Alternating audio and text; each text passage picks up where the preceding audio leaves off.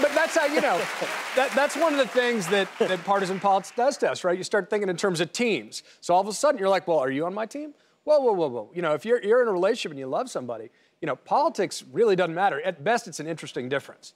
Wow. And you got to deal with it. Do you still have heated arguments about it? Not nearly as heated.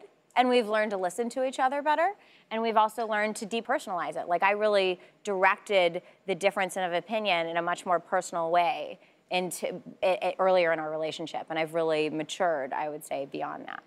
Look, having them on the show is really good because they're on opposite coins, just like you're on opposite coins. But look at these two people. They have a life together. Yeah. Yo, their life is bigger than politics. You're going to have to learn how to disagree on something because guess what? When you get married, you're going to disagree about something. It might not be politics, but it's going to be something.